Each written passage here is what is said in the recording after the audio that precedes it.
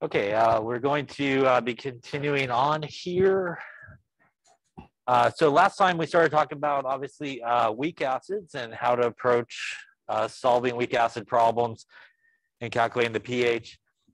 Weak acid problems are really no different than regular equilibrium problems. The only difference is we use like a different letter there, which is a Ka. We still need to do an ice table because it's a weak electrolyte. It's basically staying together. The difference as well is we are usually interested in the pH. So at the end of the ice table, instead of necessarily finding the concentration of everybody, which you could be asked to do that, we're really interested obviously in the H plus concentration so that we can then go kind of stick that into our pH equation and solve for it. We could solve these problems exactly the same way as we solve any of the other equilibrium problems that we've done before. So, you know, you could have like a perfect square. You could make an assumption if the K value is small enough. You could also obviously use the quadratic formula to do so. As we saw, I think in an example or two here, you do want to make sure that you do check those assumptions. Again, not always going to be good. And again, for our class, we are using that 5% rule as sort of our deciding there. Remember that you can only really try the assumption when you do have a small value for the equilibrium constant. You can never do the assumption when you have a large value for the equilibrium constant. Again, because that means, you know, you would have a lot of products at equilibrium, which really means the change part of it would be a lot of change that would occur. The reason we could do it again for the small value is that means that we mainly have reactants at equilibrium. And that means there's not a lot of change happening or a lot of guys going over to the product side.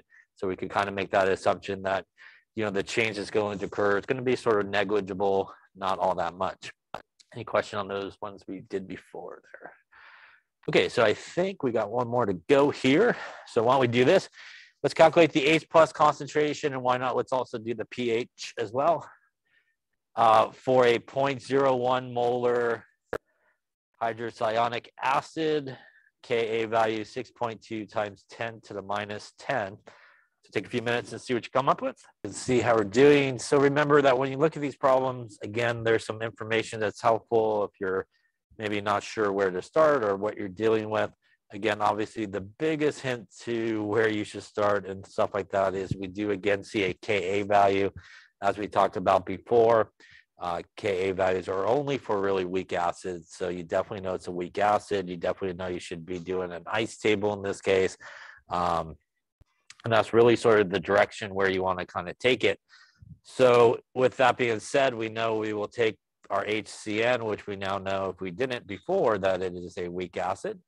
It should break apart into H plus and Cn minus. And that's going to give us a Ka value of, was that 6.2 times 10 to the minus 10, I believe. 10. We're starting initially with 0.01. So we got 0.01. Again, nothing given on the other side, so we could safely assume that it is going to be zeros. We could also, again, safely assume, obviously, it's going in the product direction here. So we're going to have our minus x, our plus x, and our plus x. That means when we carry it down, we got 0.01 minus x, x, and x. Any questions on the table there? Our Ka expression in this case would be the concentration of H plus times Cn minus divided by the concentration of HCN. And that obviously would equal our Ka value. Like normal, we're going to take our equilibrium line here and put it into that expression. That gives us basically x squared up on top, 0.01 minus x on the bottom, and that would equal 6.2 times 10 to the minus 10. In this case, again, we do see our Ka value is a relatively small value. So it doesn't hurt. Going to be wrong once, I suppose. Let's assume x is equal to 0 here. That's going to give us an x squared, a 0.01 is equal to 6.2 times 10 to the minus 10. We're obviously going to multiply the 0.01 to the other side and also take the square root. So if we do all that good stuff here, so 6.2 times 10 to the minus 10 times 0.01, hit equals, do a little square root action on it. We end up with an x value of, we'll call it 2.5 times 10, getting old, minus 6, I think is what it says. We do want to make sure it's okay, so we're going to check it. So remember that basically the way that we check it is we take the x value we got, and we're basically going to divide it by the number we're going to subtract it from and times it by 100. And if we do that, I think we are good here, as I think we're not even 1%. So I think it's like 0.02-ish% or something like that. So this is a good assumption. Any questions on that so far? Yeah.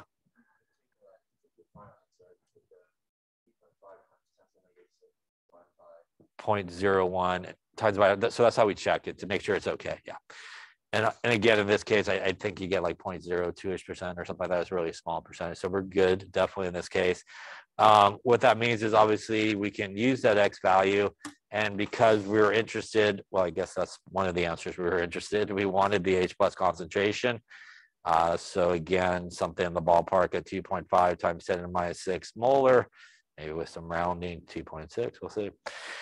We could then go into the pH there, since we also wanted the pH. Would be minus the log of 2.5 times 10 to the minus 6. And that is going to give me minus the log there of the answer. Looks like a 5.60 on the pH, which is also still acidic. So that's good. Any questions on any of those steps there? And again, clearly, if we were over 5, like we know, we got to go back and kind of solve it another way, which in our case, again, would be the quadratic formula. Any questions on that one there? Questions on weak acids. So really, still equilibrium problem, just the additional step really of sort of putting it into the pH equation at the end, because that's usually what you're interested in. Any questions? Good? Yeah.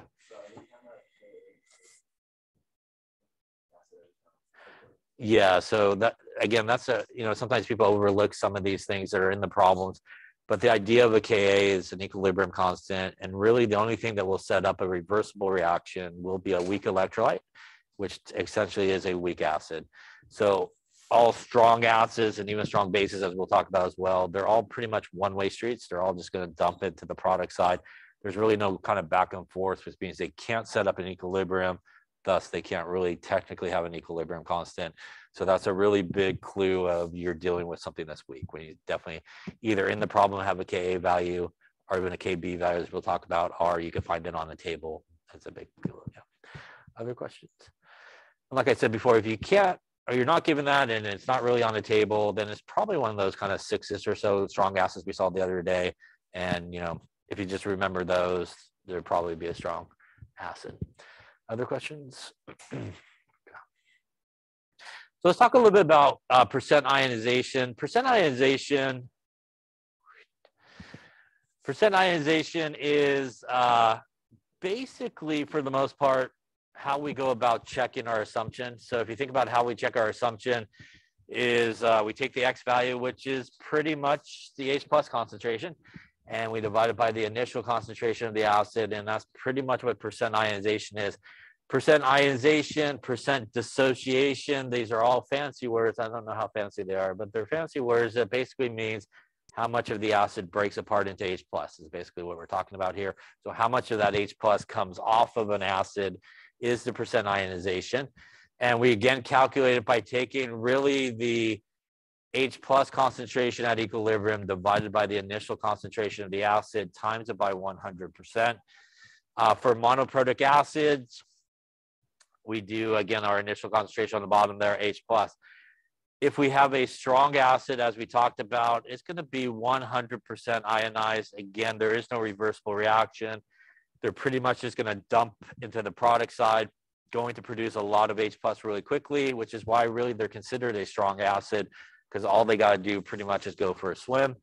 When we have a weak acid, on the other hand, because they really are sort of like a weak electrolyte, you know, they're going to mainly stay together, which means that hydrogen is going to stay together with like this Cl and HCl. I'm sorry, the F and HF, or you know, HNO2 is going to stay together with the NO2 minus. Now, it's still going to break apart a little bit and produce some H pluses, which is why it's still considered an acid, but it's obviously going to produce a lot less H plus than the strong acid, which is why it's considered a weak acid.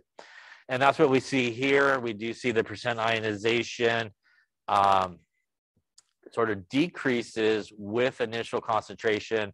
This is like my bad pizza example the other day. Yes. So if we have a really big concentration, like a whole pizza, right? If somebody takes that one slice, not a big deal.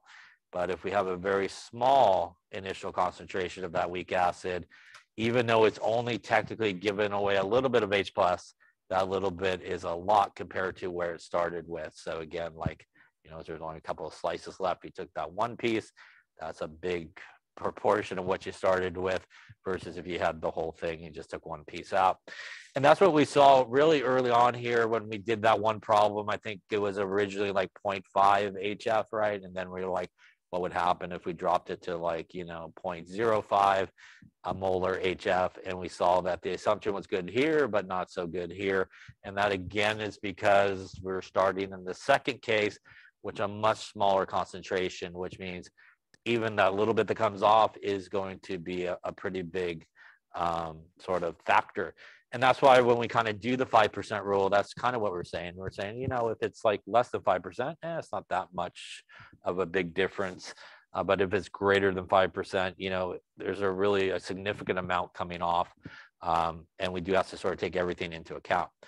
So let's take a look at a problem such as this and sort of talk about how we can kind of get to the solution here. So we have a solution that is 8 molar formic acid, and it's 0.47% ionized. We want to know what is the Ka value here. So first off, we definitely know it is a weak acid because we're looking for a Ka value, obviously. So we definitely know it's weak.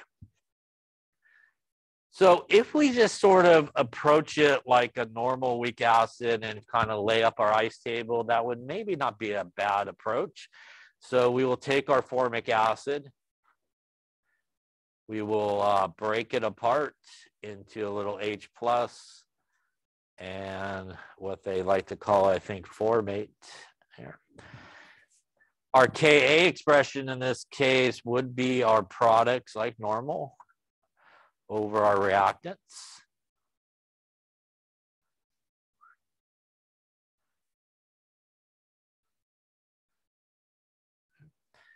And we can even kind of start the ice table to kind of help us along here. So we can do the ice table. We know that we're starting with 8 molar of this guy.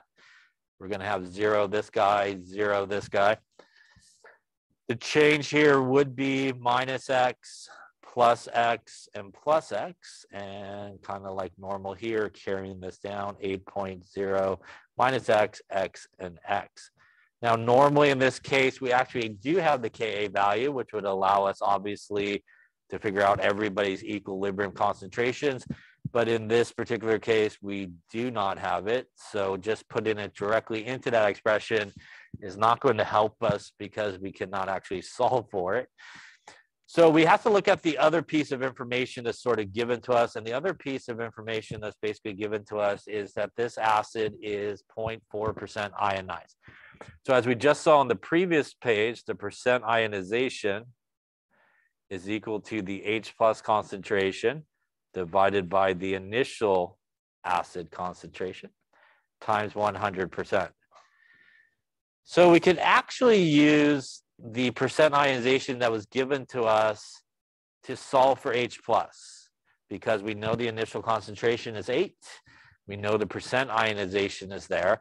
So if we plop our numbers in there, we got 0.47% is equal to the H plus concentration divided by 8 molar times 100%. We're basically going to multiply 8 to the other side and divide by 100. We're basically taking 0.0047 times 8 is essentially what we're doing here.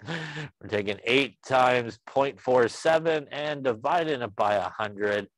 And what that gives us is our H plus concentration of, we'll go 3.76 times 10 to the minus 2 molar. First off, any questions on that part of the calculation up to there? So why is solving for the H plus concentration kind of important in this case? Because if we now go to our ice table, we can put a little box around H plus. And what we see at this point is the H plus concentration at equilibrium equals X, right?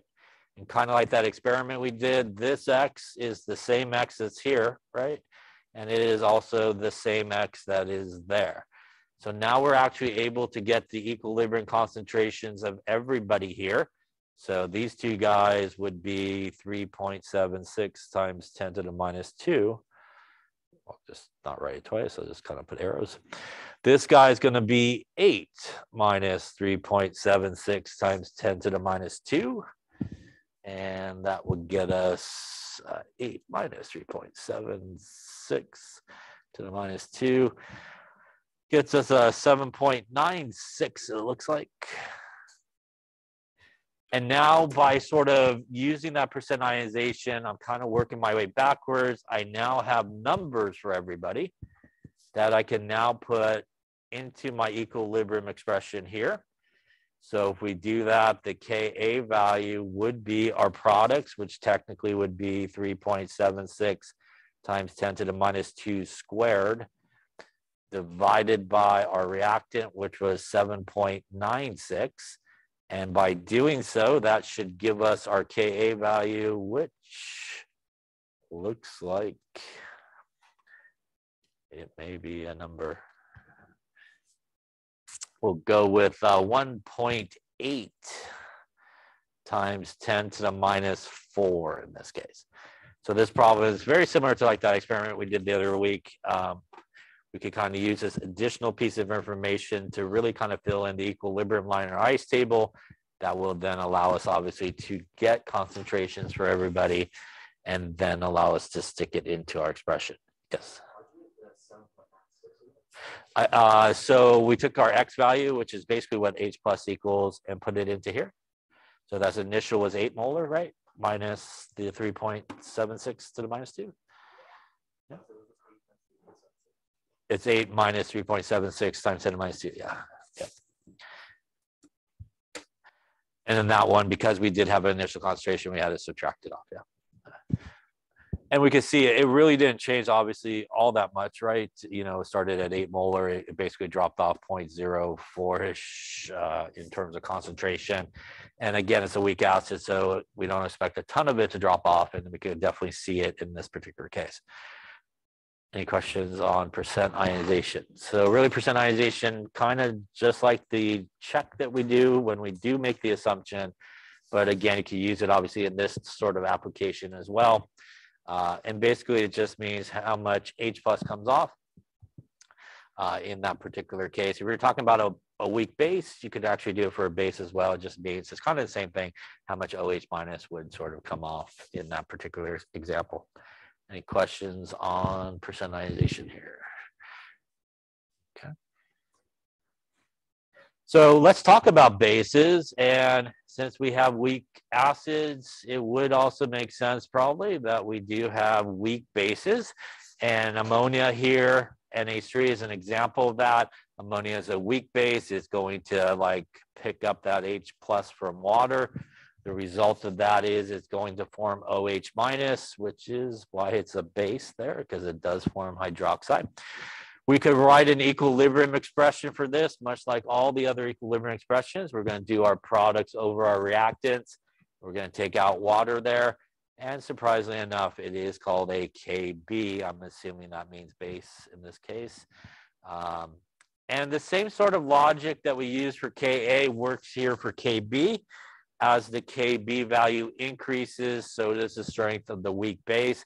And it's for the same reason. It's because obviously, again, if we have a large K value, that means we should have a good amount of products at equilibrium. And if we have a good amount of products in this type of situation, that means we have a good amount of free OH minus that's floating around in the solution, and thus makes it a stronger weak base. So kind of like the Ka, same deal here. It's a strong weak base, but clearly any type of strong base is much stronger than a weak base that we would have that has a Kb value. Same idea as well. If you see a Kb value, that is a very big hint that it is obviously a weak base.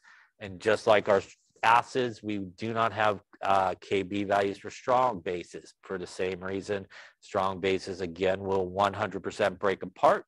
There is no back and forth, so you don't typically see Kb values for strong bases. How do we solve these problems? Pretty much identical to what we've been doing. The difference is because in the equation, there is no H plus, you actually will have OH minus. So you have to do maybe one additional step. You typically will solve for the POH, subtract a little 14 there, and get yourself to the pH at that point. So because there's really no H plus in the equation, you got to go to the POH to the pH root.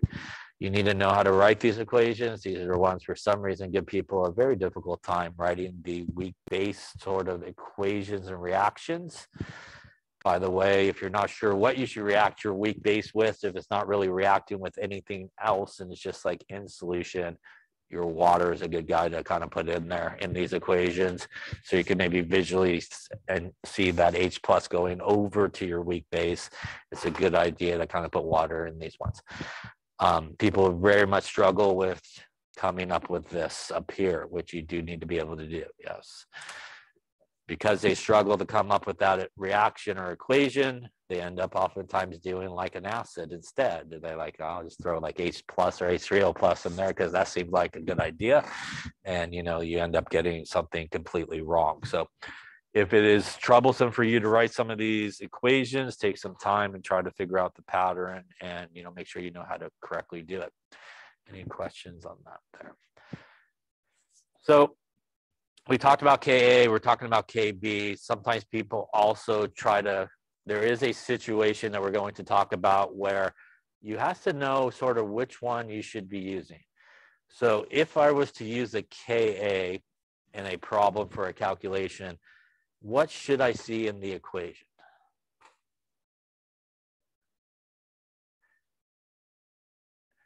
So this is, again, why it's really important to be able to write these equations, because if you write the equation correctly and you look on the product side, you should see H plus or H3O plus there. And that is the key, that you should be using a Ka value in your calculation when you're dealing with something that's weak.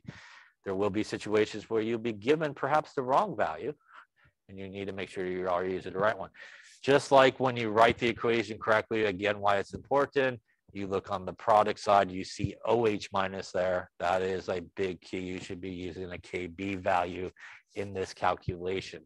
So it's really important to not overlook some of these things and just try to figure out, like, I'm just going to kind of copy the math every time. You want to make sure that you understand the equations that you're writing. It can give you, obviously, a lot of information. Here's a table, not from your book, but you have a similar one, obviously, where you can look up Kb values. A lot of organic guys are bases. So why don't we try one here? The compound ethylamine has a Kb value of 5.6 times 10 to the minus 4. What would be the pH if you started with a 0.15 molar of this solution? So take some minutes here, see what you come up with. Okay, so let's take a look, see how you're doing. So again, you want to look at this and, you know, make sure you don't overlook some stuff in it.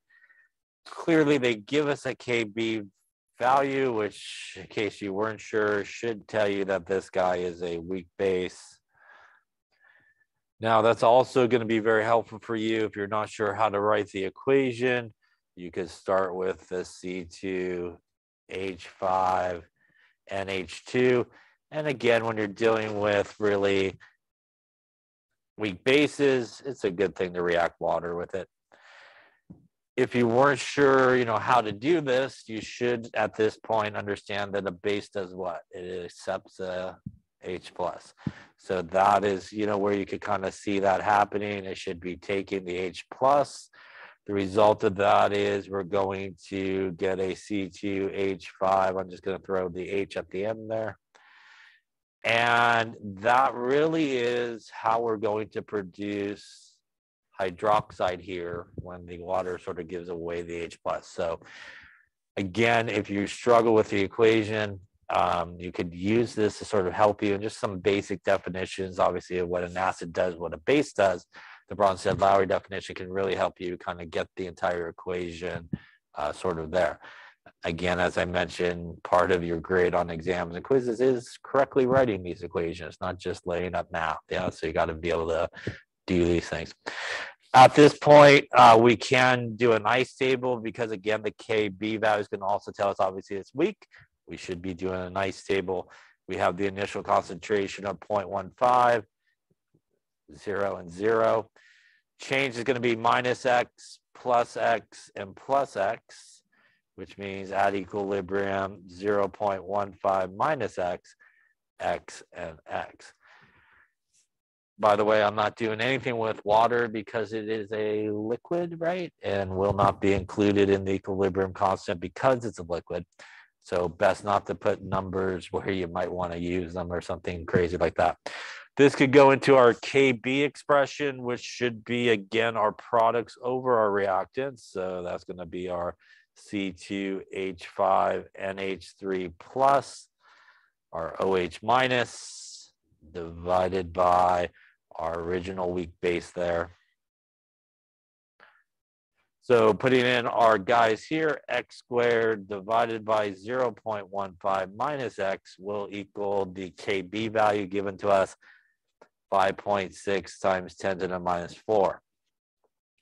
Now it is a small value of K, so you can assume X is equal to 0. Is it good? Is not good based on our rules here. You should have ended up with 6.1%, which should give you a very unhappy face probably at that point. So again, following the 5% rule, this technically would be too much to do the assumption, which means we really need to come back and focus in on this and solve it, obviously, through the quadratic. Any questions up to that point? All right, so let's do that then. Let us carry this over. We're going to go X squared up on top, 0.15 minus X on the bottom, and we got 5.6 times 10 to the minus 4. We're going to multiply what's on the bottom to the other side, going to give us X squared is equal to 8.40 times 10 to the minus 5 minus 5.6 times 10 to the minus 4x, bringing everybody back to the same side. Going to give us an X squared plus a 5.6 times 10 to the minus 4x. And that's going to be a minus 8.40 times 10 to the minus 5 is equal to 0. Any questions on that there? That is then going to go into our favorite thing, the quadratic. So we got X is going to equal our minus B, which would be minus 5.6 times 10 to the minus 4, plus or minus my square root. Again, if you clean up what's in the square root, you should get like 3.36 times 10 to the minus 4, which upon square rooting that will get you like 1.83 times 10 to the minus 2. That's going to be divided by 2 times A, which is 2. That then should give us obviously 2 X values here, doing the plus and doing the minus. And if we did the minus, we obviously get a negative number, minus 9.43, I think, times 10 to the minus 3. Or if we do the plus, we end up with 8.87 times 10 to the minus 3. Any questions on that there? Yeah. You good? Yeah. Okay. Other questions? At this point, obviously, going back to our ice table here, since we're really interested in the OH minus concentration, clearly, because it does equal X, we can't use the negative number. That would not be so good. So we would want to obviously not use that guy. We will want to use this guy right here. And that means that according to our table, that is equal to X, which is equal to the OH minus concentration. And we could throw a molarity on there for good measure. Remember, though, in these cases here, we are actually getting the OH minus. So this is not going to be our pH, right? We could solve for our POH here. POH going to be minus the log of our OH minus. 8.87 times 10 to the minus 3, going to yield us a POH of 2.05. Again, if you got confused at this point and thought that was the pH, it should not make sense to you because this is a base, which means we should have a basic pH. Last step here would go our pH is equal to 14 minus our POH. And that's going to yield us an 1195 there, which definitely is a basic pH and does make sense here. Any questions on any of those steps there? So really very similar to everything else we've done. Again, most of these things are just a couple of extra things you got to do or change. Here, obviously, we're always going to end up with the OH minus concentration, which at first will get us obviously to the POH and then to the pH. Any questions on that? We're moving towards this direction of the answer, yes. I'm not the only one, yes. Okay, I want to make sure. Again, another good example to make sure you do check your assumption, obviously, yes. Any questions on weak bases? How to do them? All right. So again, the two very stumbling blocks for most people, getting that initial equation. And at the end here, they oftentimes, A, because they can't get the equation right a lot of times, and B, they sometimes think the OH minus gives them the pH at that point. So those are two very common, errors that people make. Try not to do that. Yes. All right. So we have our Ka value that comes from obviously a dissociation of a weak acid. We also have a Kb value that comes from a dissociation there of a weak base. And as we talked about before in the previous chapter, we can add up equilibrium reactions like this. And if we do, we will actually end up with our good friend water being left over, which also has a value that is Kw. As I mentioned before, and as we'll talk about very shortly here, there are certain problems where perhaps you're given the Kb value, but you really need to use the Ka value and vice versa. So it would be nice if there was a great way to do that, and there is. You could use Kw, which is the same Kw we used previously, which is the 1 times 10 to the minus 14.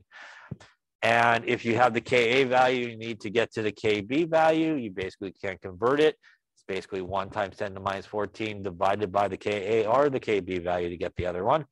And that's a very quick and convenient way to get yourself the one that you need. So we're going to talk about salts and hydrolysis reactions coming up here in this chapter.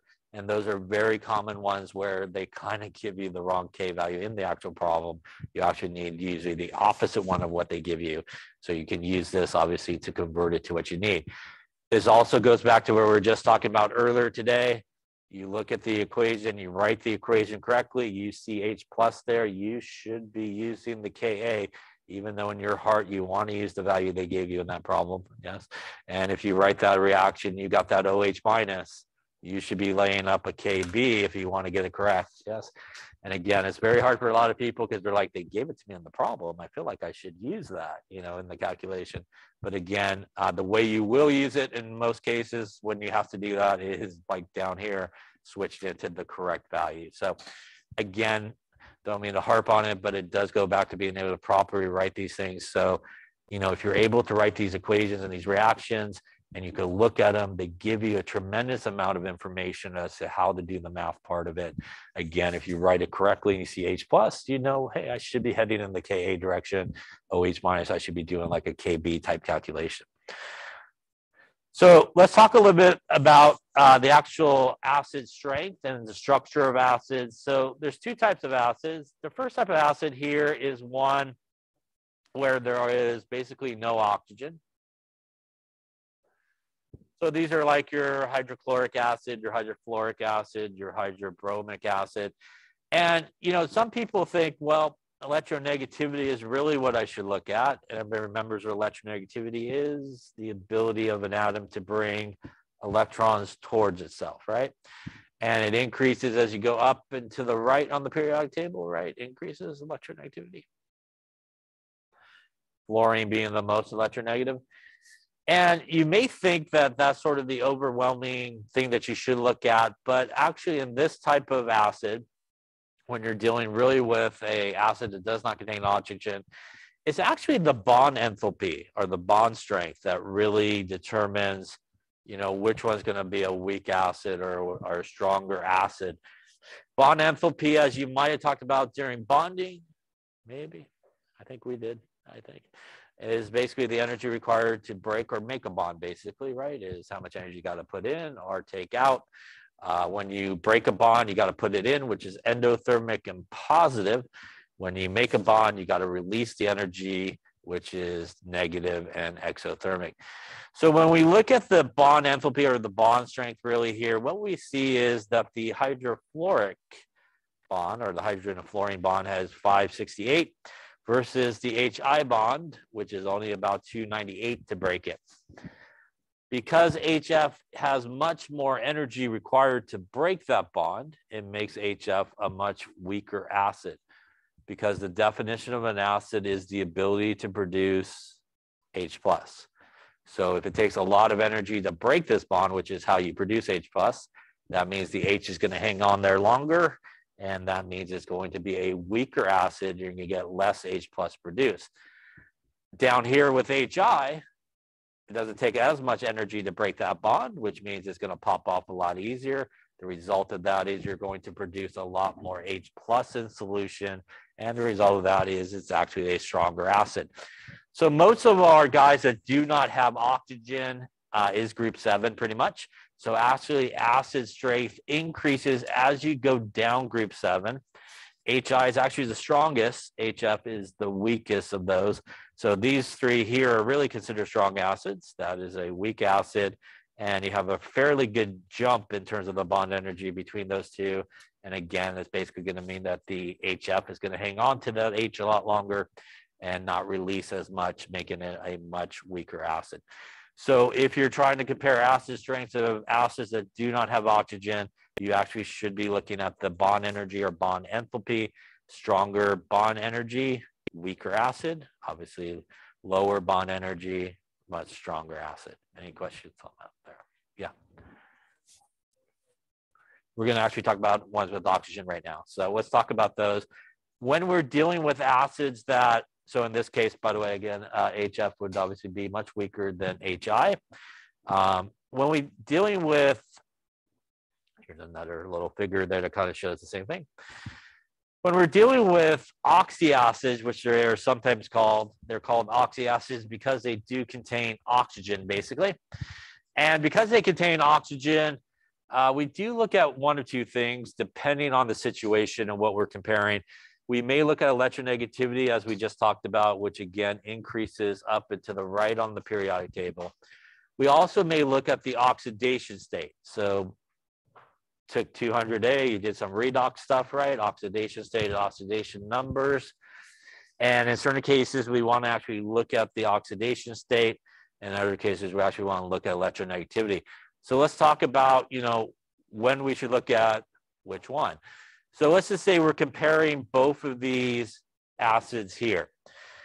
Basically, the only difference here is our central atom. We got chlorine on one, and we got bromine on the other there. Now, in this particular case, they're in the same group, and they also have the same oxidation number. So if you're not sure how to assign oxidation numbers, a very quick review is if you have oxygen, that's a really good place to start. For the most part, unless it's peroxide, oxygen has an oxidation state of -2. So all these would be -2, -2, and -2. The hydrogen has an oxidation state of +1.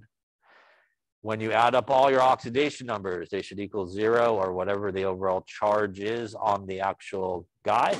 In this case, that's -2, -2, -2 is -6, +1 is -5. So to balance it out to 0, because there is no charge on this, it would be +5 for bromine. Same thing over here if we look at the chlorine, -2, -2, -2, and +1 for the hydrogen. Again, giving us -6 for all the oxygens, +1 for the hydrogen, gives us a -5. Again, this acid does not have an overall charge, so we need to balance it out. And again, we end up with the same oxidation state here of +5 on the chlorine. As you may remember, or not, let me tell you, yes, the oxidation state or number is not necessarily what you associate the typical ionic charge with an element. It's kind of the charge they take on when they are in a covalent bonding situation like we are here, where they're sharing electrons. They kind of take on that charge. So in this particular case, because they basically both have the exact same oxidation number, that's really useless in helping us determine which one is sort of the stronger acid.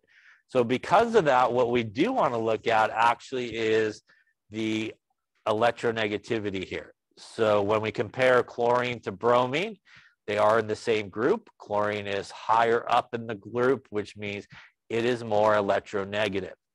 Why is that important? Well, we're looking at really this bond here. I'll just draw that part of it versus this bond here. Very badly drawn there. So because chlorine is more electronegative, what does that mean in terms of the electrons? They are heading in which direction? They're heading towards the chlorine, right? Before we do any of that, is the OH bond polar or nonpolar?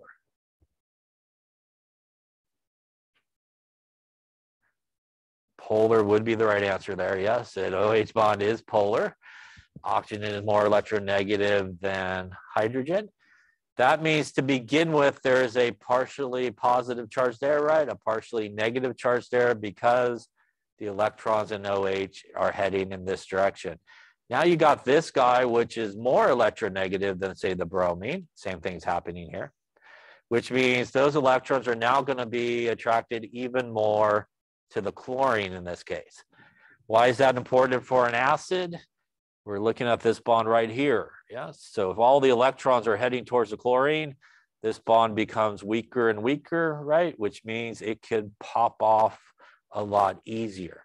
We don't get as much of a movement of the electrons here because bromine is less electronegative, which means the H is going to hang on in this bond a lot more and making it a weaker acid.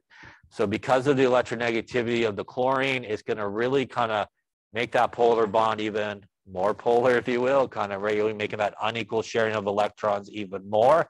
That's going to weaken the OH bond, allow the hydrogen to come off a lot easier and making it a stronger acid. So in the comparison of these two, the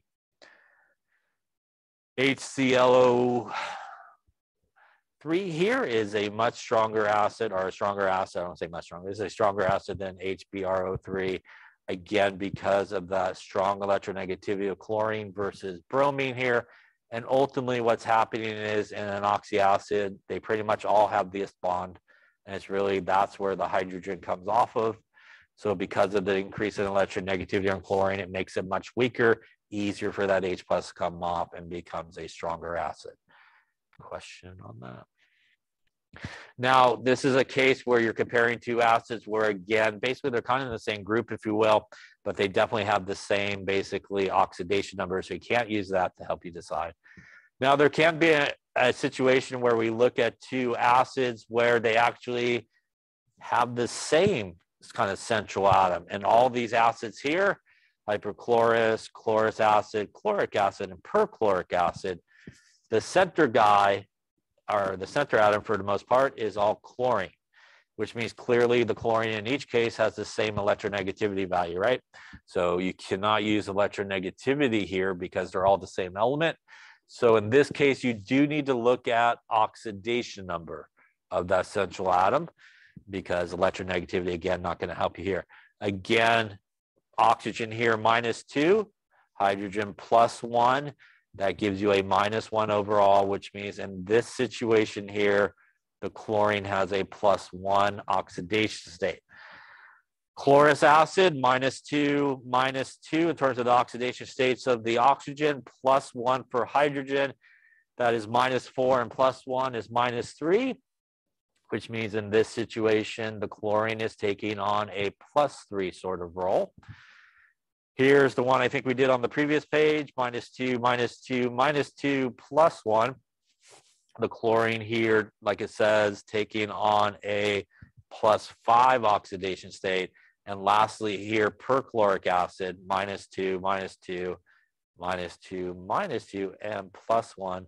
That's like a -7, which means the chlorine here takes on a +7 sort of persona. The same idea is if we look at that bond where that hydrogen is going to come off of, again, it's polar to begin with, electrons coming towards the oxygen. When we have our +7 chlorine here in the middle, that's going to yank those electrons even closer in, again, weakening this bond, allowing it to come off a lot easier than when we have only that +1 kind of pull. If you remember, when we were talking about attraction of things that are oppositely charged, the attraction gets stronger when the charge gets larger, right? So kind of a larger charge, bigger attraction, like a bigger magnet, if you will. So when we look at hyperchlorous acid, it is pulling those electrons in even more, but is not pulling it anywhere near the extent that this guy is with his +7 oxidation state. And that means that in terms of acid strength, this guy here would be number 1. This guy would be number 2. That would be number 3. And that would be the weakest out of all of those because it has a smaller oxidation number. So in a situation where you're comparing acids that have the exact same sort of element, again, electronegativity is not going to help you in that situation, especially when there's oxygen involved. You need to look at the oxidation number of the center atom. When you are looking at two elements in an oxyacid that have the same oxidation number, then you need to look at electronegativity. And if you're comparing guys that do not have oxygen, you should be looking at bond strength. Any questions on how to compare? Any questions? Good. Yeah. All right, then let us talk about salts. So first off, right, we get salts from the reaction, really, of an acid plus a base, right, produces two things, produces a salt and water, right? A salt, as you probably are familiar with, is an ionic compound, yeah, which basically means we got a positive guy and a negative guy here together. And it's really important to, especially in the cases of salts, as we'll talk about here, it is really important to understand like where they come from, yeah? So when we produce a salt, it's really important for us to understand sort of where they came from because it will help us with the math. So for example, if I had a salt like sodium chloride, for example, if I had to make an educated guess here, what acid and base did that probably come from? Hydrochloric acid, that would be the acid most likely, and the base would probably be sodium hydroxide, yeah? Double displacement reaction happening here, right? H plus and OH minus make water, right? Sodium and chloride come together, right, to make the salt. So when we think about salts, sometimes it's really helpful to think about where it came from because it will really help us sort of answer the question of, you know, what's this going to do to the pH? In this case, hydrochloric acid and sodium hydroxide are strong or weak acids and bases. What are these? They're both strong, right? Hydrochloric acid is a strong acid. Sodium hydroxide is a strong base. The other really important thing when we think about salts is something that we talked about early on in this chapter, which is if I have a strong acid, its conjugate base, is it weak or strong? It is actually opposite. So if it's a strong acid, the conjugate base would be weak. If it's a strong base, its conjugate partner will also be weak. And remember that we also saw that if it's a weak, I'll write both, acid or base, its partner, its conjugate partner, if you will be strong. So this opposite relationship is really important in salts because frankly, this is the conjugate partner to this acid, really, right? And understanding where it comes from will help you understand, will that salt do anything? So that opposite relationship you want to definitely keep in mind as we kind of go through the salts here. So let's start with actually this type of salt here. There are certain salts which are what we refer to as being really neutral salts. Neutral salts means that if we have a solution of that salt, neutral means the pH should be 7, yeah? So we have a salt that is going to basically be neutral. And as we just saw, this sodium chloride basically comes from two things that are strong. It essentially comes from sodium hydroxide and hydrochloric acid, which means each of those things technically are going to be weak. And when we're talking about weak and we're talking about strong and weak in relationship to salts, what we are talking about is, will that salt continue to react with the other guy that is present, which is water? Now, in certain cases, the salt will decide, I would like to continue on reacting with water. And in certain cases, the salt will decide, I'm good, I'm done. And this is a situation where the salt will decide, I'm done. I'm not going to go react with water because I'm relatively weak. And that will yield us a neutral solution. So although they don't especially say it a lot of times, anytime you have a salt that contains anything from group 1 or 2 on the periodic table, that guy is pretty much going to be a neutral salt. It's not going to go and react with water, which is known as going through hydrolysis. It's pretty much just going to be neutral. That is really because, as we talked about, group 1 and 2 on the periodic table is where we typically find our strong bases really come from, right? So you can think about it as coming from a strong base or just as group 1 or 2 on the periodic table. Those guys will be neutral. The Cl minus in this case, again, thinking about it backwards, comes from HCl, which is strong, meaning this guy is weak, meaning there will be no reaction with water. And again, we would expect this to yield us basically a neutral pH. So if we have a solution of sodium chloride, we would expect it to have a pH of about 7 because there's really no further reaction going on with water.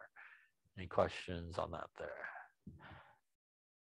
All right, so let's talk about, though, if we had this salt here. Let's say we have this salt, which is sodium acetate. First off, if it is a salt and an ionic compound, most salts and ionic compounds, do they stay together or do they break apart when it goes for a swim in water? They do break apart. Most salts, right, are ionic compounds, are strong electrolytes, right? So something like sodium acetate, which is a salt, when it is in solution, will break apart into a sodium ion and an acetate ion.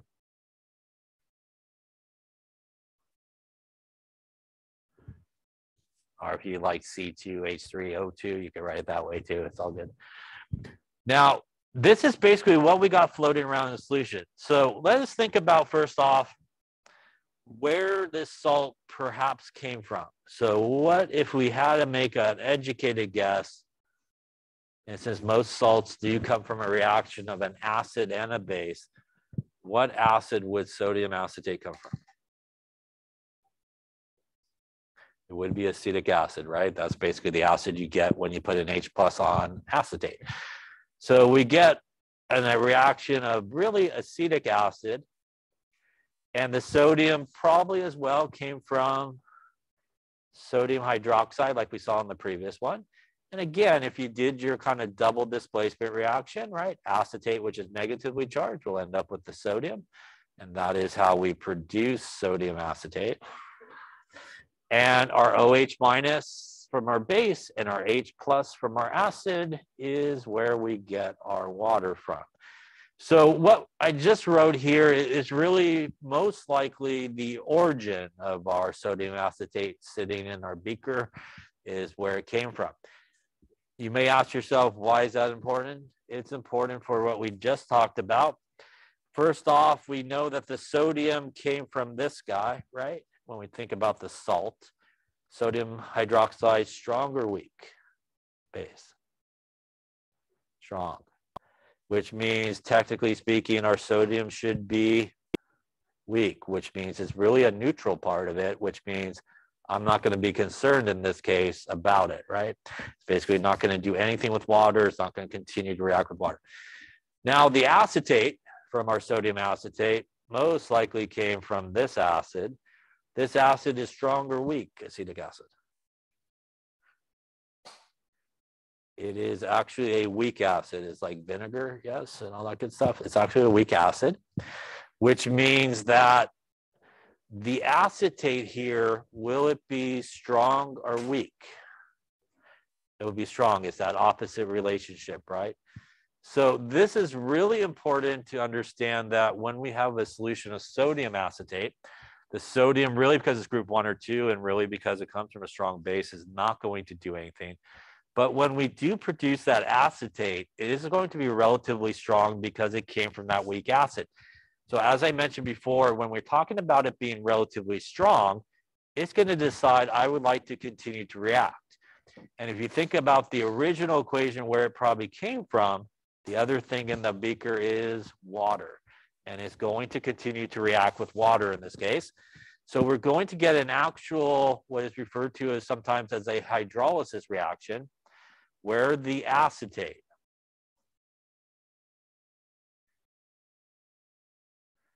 will react with water.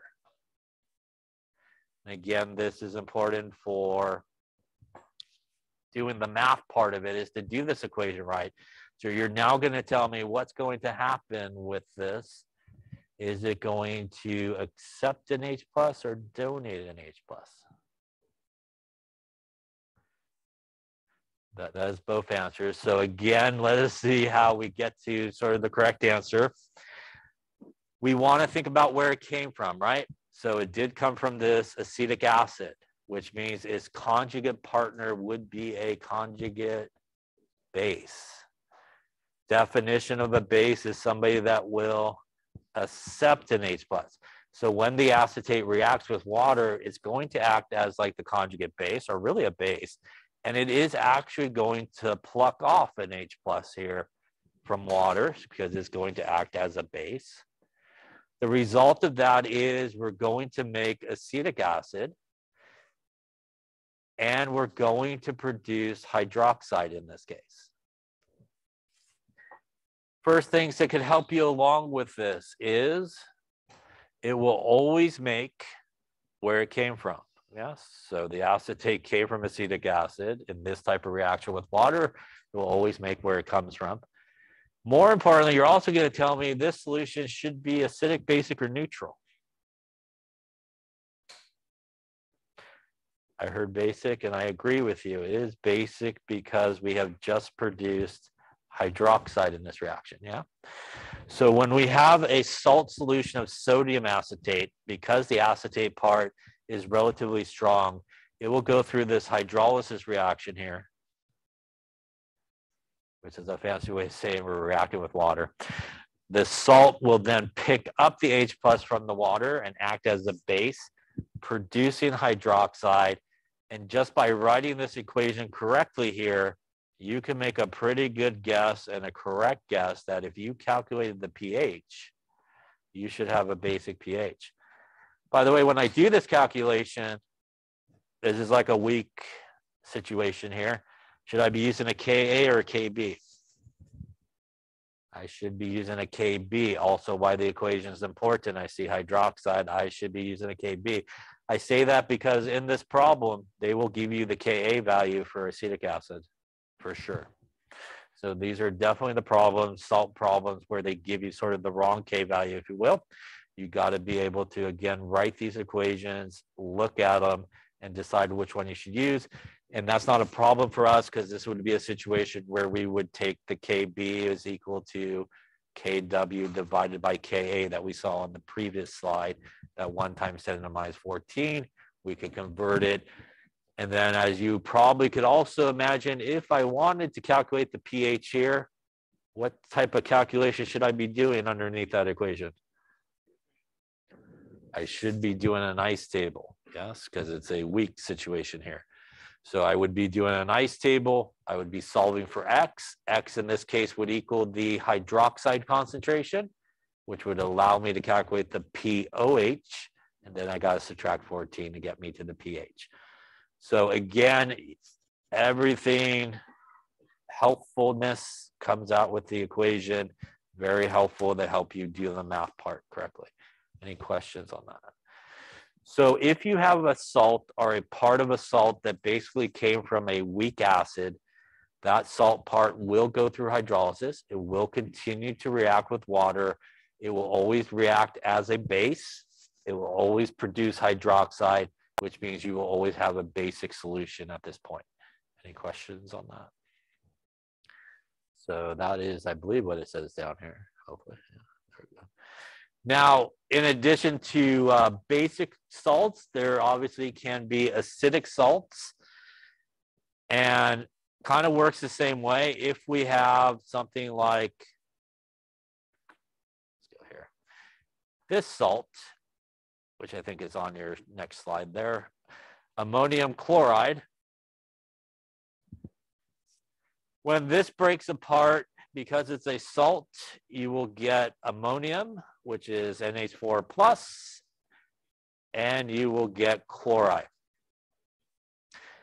If you had a venture guess here, the acid that this came from would be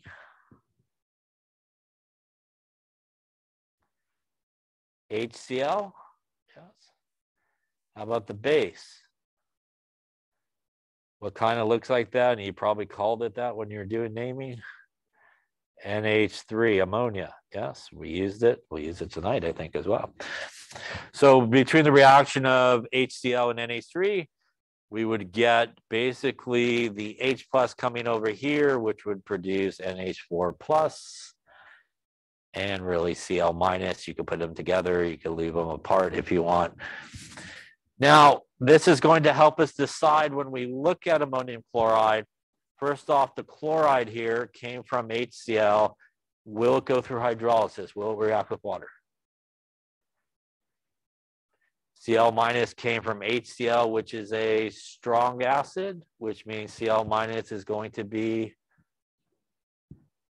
so it's an opposite relationship. So a strong acid means Cl minus would be a weak conjugate base, which means is a neutral salt, will not go through hydrolysis, like we saw with sodium chloride, right? Same deal. NH4 plus comes from NH3. NH3 is ammonia, right?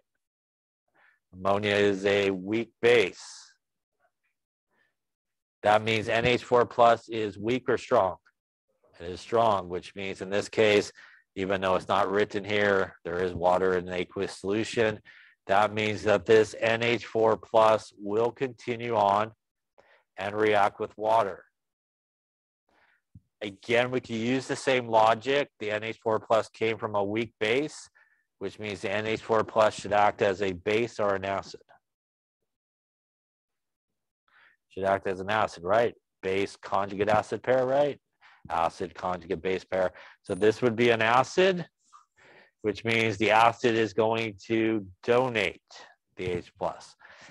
When it donates the H plus, we get one more time where it came from. We get NH3 made, and we produce H3O plus. So again, without doing an actual calculation, picking up our calculator, we should know this solution should be acidic, right? Because we just produce a bunch of H plus, H3O plus. We also know that when we do our ice table on this, we should use what type of K value? We use a Ka, also because we produce H3O plus. So if you have a salt or a part of a salt that came from a weak base, that part of the salt will go through hydrolysis. It will act as an acid, meaning it will always donate an H plus to the water. You will always produce H3O plus and end up with an acidic solution, and thus also an acidic pH when you actually calculate it. Any questions on that there? All right, well, that sounds like fun. We will stop there today.